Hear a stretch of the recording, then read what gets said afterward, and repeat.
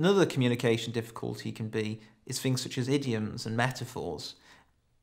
Often when we say words, we are interpreting their meaning rather than actually literally what's being said. And you can hear this, and there's quite a lot of things in English that don't make a lot of sense. We use weird phrases. One weird phrase is cost a bomb.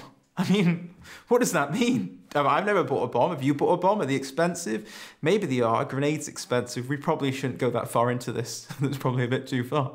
But I guess it's referring to the fact that bombs are large and they explode, and that can be big, and that's got something to do with cost.